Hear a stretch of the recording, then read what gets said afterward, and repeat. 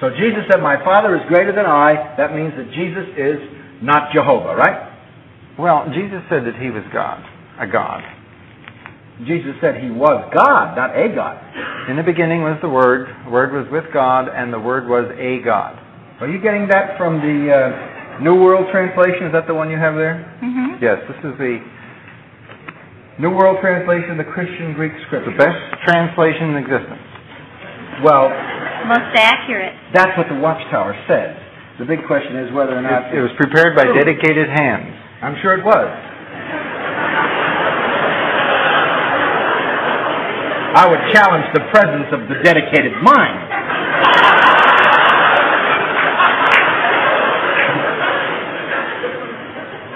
You mean to tell me that you believe this translation which says, and the Word was a God? Is that what you're trying to tell me? Jesus is a God? Well, it's obvious. Well, I read this in the Watchtower magazine way back in the early 1900 copies, and then all the way back in Russell's writing. So you have agreed with Russell from the very beginning, haven't you, that Jesus is a God? Yeah, well, Benjamin Wilson also said that, and he wasn't even a Jehovah's Witness. That's right, he was a Christadelphian. They denied the Trinity too, so you had a bedfellow. But the point is that John 1:1 is saying the Word was a God. That's what you're trying to tell us, right? Is that what the Watchtower says? Well, that's what the original says. And you believe that? Well, yeah. I happen to get hold of a copy of the Watchtower magazine for January 15th, 1975, and it agrees with you. And it specifically says the Word was a God, and it quotes John 1, so there's no problem whatsoever.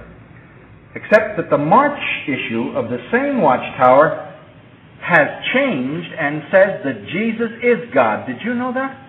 No, they wouldn't do that. Well, all right. We've been teaching that for 100 years. I know, but would you like to look at this particular passage? It says right here, also angels were God's representatives, and therefore humans spoke to them and of them as God. In view of such use of the word God, I understand that. is the term not rightly applied to God's firstborn Son? Surely. Well, who is God's firstborn Son? Jesus. Then he can be called God. No. Well, that's God in a sense. Yeah.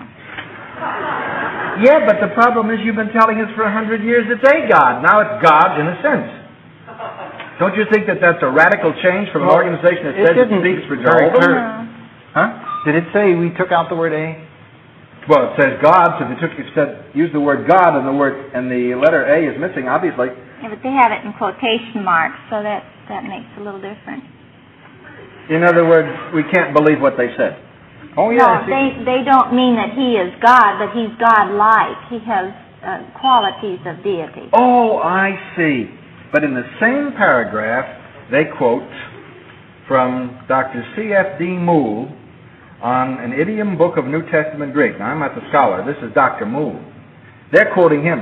Quote, "It is necessarily without the article, theos, not ho theos, inasmuch as it describes the nature of the Word and does not identify his person." That separates the God from the Word. Yeah, but you forgot the first sentence. It's not the God was the Word, it was just God was the Word. Let's look at the sentence. There is no definite article. Right, and this is what I'm trying to point out. It is necessarily without the article, says Dr. Moule. So it's not, we're not talking, the Word is not the God, the Word is God.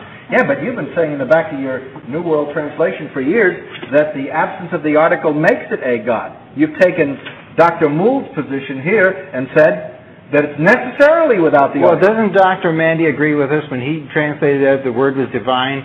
See, he didn't translate it that way. Dr. Goodspeed translated that the Word was divine, and Dr. Mandy translated that the Word was deity. All right. Yeah, well, that's what I mean. He was a God. No, Dr. Mandy wrote a letter, which I happen to get hold of a copy of. You've got a lot of things handy. Yeah, well, I try and keep up with you, you know. It's not easy.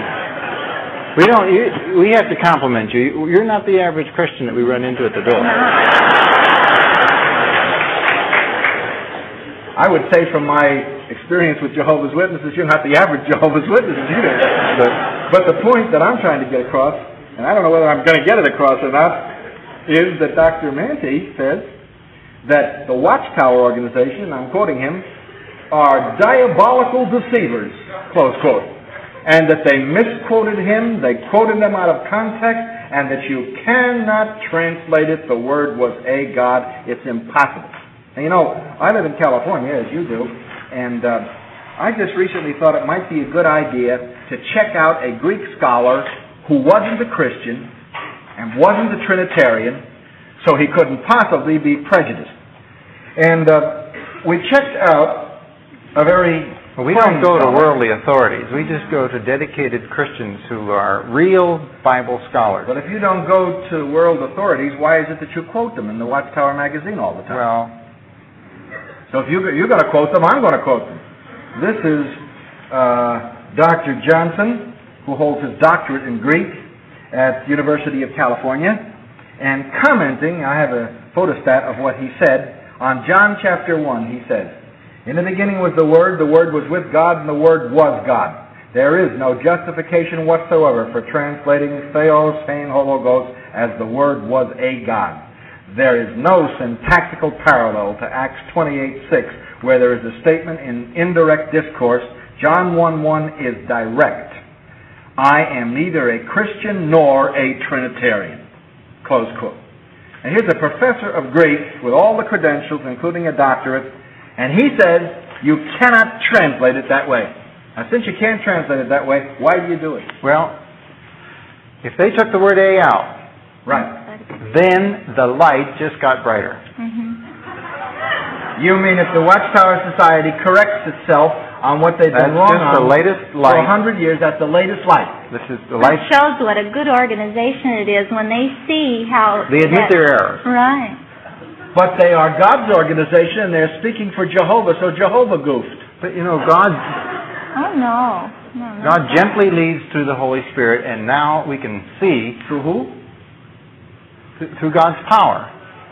How can you get led by power? Well, God, you figure in a light socket, you'll get power, but you won't get led. Well, you can't get led by the wind. You can't get led by water. You can't get led by fire. You've got to be led by a person. Well, we just don't believe in the Trinity. The Holy Spirit is not God. Oh, well, now, in other words, we're not getting down to the Holy Spirit is God's power, His active force. It's just supposing I could show you in the Bible that the Holy Spirit is called Jehovah God, what would you say? Well, it just doesn't say that. Supposing I could show it to you. Just supposing, if I could do it. That the Holy Spirit is Jehovah God. Right. I never read that. Never did either. So then, if I could show it to you and you would believe it, it would have to be the authority of the Bible. Show it to us. Okay.